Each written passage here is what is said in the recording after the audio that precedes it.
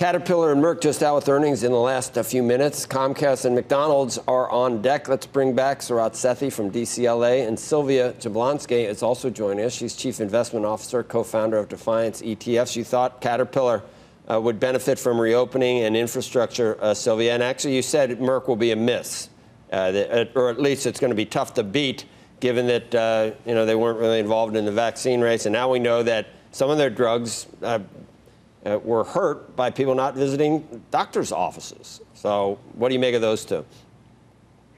Yeah, so, Caterpillar is a very strong beat, actually, on both EPS and on revenue. So that's promising to see. And I think that they continue to benefit further from infrastructure spending and the reopening and sort of getting back to business. The stock's up 27% this year, but I think it has good room to run in terms of where we're going, where government spending is going. In terms of Merck, I expected to see a miss. Last quarter was a miss.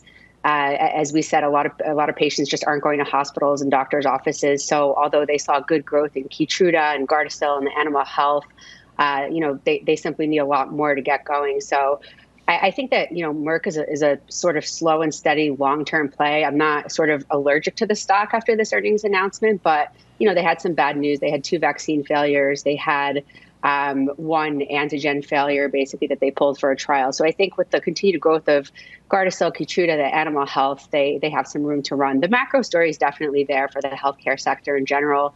It's defensive-like in nature, lots of aging baby boomers. I think they sort of have to get out of COVID. They didn't benefit from the vaccines and whatnot. So, once the world opens up, patients get back to doctors, they'll benefit there.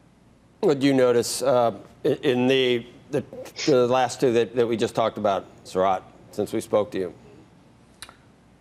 I think just to add to a couple of things, on the Merck side, you're seeing that across the pharmas, anyone who's not involved in the vaccines, whether it's Bristol Myers or Glaxo, and these stocks are trading at 10, 11 times earnings, and they're reflecting the growth that's lacking right now. But I think if you're looking out a year to 2 years, the opportunity, and this is kind of where people talk about value, this is that barbell approach. If you want, the Facebooks and the Apples and Googles that grow really fast, but here's the other side of it, that when comps come back a year from now, you're going to see growth from these type of stocks. And I'll throw other companies in there like a CVS as well. All those companies that have had all their products pushed forward, and you're not going to get it.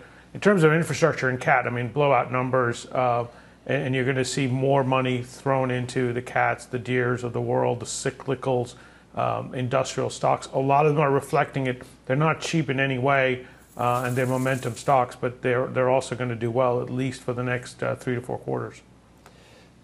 We haven't got a lot of time, Sylvia, but you think Amazon's going to be big, and Twitter too? Yeah, I think Amazon's going to be huge. I think Amazon's going to be one of those absolute crush numbers like Apple and Google. I don't think that the pandemic sort of being over is going to change people's habits. Buying on Amazon is now a habit. They're going to see growth in AWS. They're, hiring more workers to keep up with demand. I just think that stock absolutely crushes it and surprises us to the upside. So remain absolutely bullish there. Twitter too, I think they're going to, they lost users last quarter. I think they're going to pick up on that after some of the privacy efforts they've made, and hopefully monetize on some advertising there. So I like both of those names going into earnings. Shepard Smith here. Thanks for watching CNBC on YouTube.